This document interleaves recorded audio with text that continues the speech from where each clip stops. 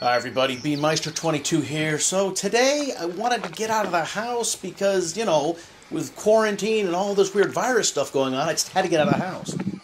And then you say, well, you're an essential worker, you're out of the house every day. Yeah, but I'm out of the house to work, not out of the house to go do something. So I wanted to get a chance to use my new Nikon P1000 Coolpix camera, you know, the one with the really big zoom. Remember, we've been looking at stars and the moon and, you know, stuff like that with it, but I wanted to look at something down to earth. So we jumped in the car and headed up to Mount St Helens, hoping maybe I could get a good view of the glacier inside of the volcano's crater, you know, the volcanic glacier there. Now it's the beginning of July when we're filming this, so you can see how much snow is still there in July. Some seasons the snow lasts longer, some shorter, but this is about average for this time of year. The problems we faced is I was hoping to get up to the Johnston Ridge Observatory, and that looks right into the crater. Road is closed. So I had to go back up to Coldwater Ridge, which is right above Coldwater Lake. We have taken pictures. We haven't done any video at Coldwater Lake, but we've been kayaking there, and we have photos of that. Bam. So we're going to do the best that we can and see what we can see. So today we are using a couple of new pieces of equipment. We are using my brand new Slik, S-L-I-K, tripod. It's a great tripod. This is the first time I've actually used it with this camera. Very happy. And we're also using my motorized pan tilt head, power head. And I've had that for quite a while, but this is the first time I actually used it. When I got it, I took it out of the box, put batteries in it, played with it, okay, put it back in the box. Haven't had a chance to mess with it. I'll do a full review on both the tripod and the motorized head when I get a chance, but we wanted to use the motorized head today because when you're zooming in on something, you know, and if you've ever zoomed in on something, just any little bump or movement is just exaggerated. You'll see it here. So I have the remote control for the Nikon camera. That was extra. Ouch. But that just, you know, turns it on, you know, record this, zoom in and zoom out and that kind of stuff. So I wanted something that would actually tilt the camera and pan it back and forth and do all that without having to touch the camera and bump it. Now this pan tilt head actually pans fairly slow, but when you're zoomed in, everything is exaggerated, which is why it looks like it is panning very fast. Every little bump, every little this, every little that, you know, oh, the wind, any little vibrating and shaking is definitely, it's exponentially magnified when you're zoomed in, and that's a pain, right? All right, so what do you think? You ever been to Mount St. Helens? You ever been up on a volcano? Yes, this could blow at any time, but it probably won't because it's been a while since it's erupted. We haven't had very many earthquakes or dome building situations for quite a while, but eventually inside where that glacier is, you can see the lava dome is in there, and that will eventually build up and then rebuild the top of the mountain, which the mountain lost when it exploded.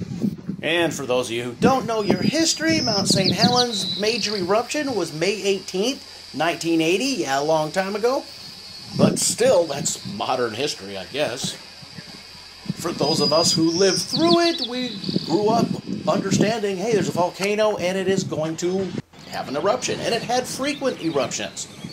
And these frequent eruptions resulted in ash plumes. So everything would be covered in ash, like snowfall, but it's gray. And we're talking hundreds of miles away from this volcano. So as a kid, you just pretty much got used to, hey, there'd sometimes be piles of ash up and down the street. Everywhere. Oh, no, it was just horrible. You had to wear masks. No, it was just horrible. But for those of you who didn't live through it, go to Wikipedia, read up about it.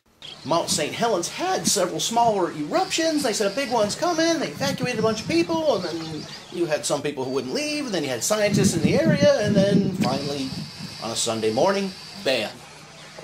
And by bam, it was actually a bigger, you know, bam! Because 1,000 foot blew off the top of the mountain. So a mountain that was almost 10,000 feet tall was 1,000 feet shorter fairly quick.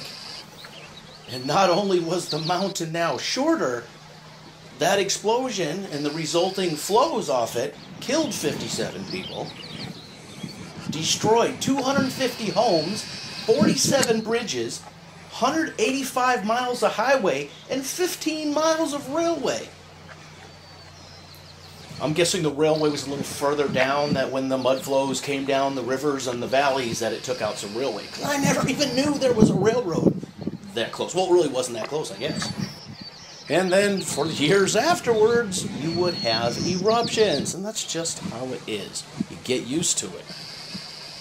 And at any time, the earthquakes can start up again, and the dome building inside can start, or another eruption. It's just when you live near a volcano, or in my case, when you live near several volcanoes, that's just how it is.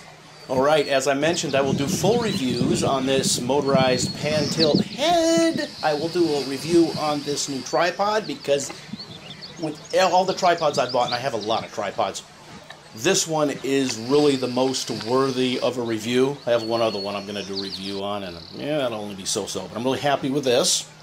And I was happy I had a chance to get out of the house. I wasn't really happy that I had to get in the car and drive for an hour, because, One of the things that people forget is that even though Mount St. Helens is close to Interstate 5, it's close to I-5, once you get off there at I-5 in Castle Rock, it's State Route 504, I think, Spirit Lake Highway. It's still another 43 miles, up through the woods to get where you have to go. Now, Johnston Ridge was closed since it was closer, so it had to be in Coldwater Ridge, as I mentioned. And the elevation of Coldwater Ridge is 3,250 feet. But Johnston Ridge would have been actually better, because it would have been a better view. But hey, I was surprised, as Leo says, during virus time, that the Coldwater Ridge Observatory was actually open. Sadly, Johnston Ridge wasn't. They had the roadblock there, and that, but that, yeah, I'll just go up at another time, right? Alright, so, you ever been to Mount St. Helens? You ever want to go to Mount St. Helens? You ever knew there's a volcano in the continental United States that blew up? And I don't mean Hawaii. You get volcanoes blowing up there all the time, but that's not the continental United States. We're talking right, in the United States, right here in major population areas. Alright, so leave your comments in the comment section. As always, thanks for watching.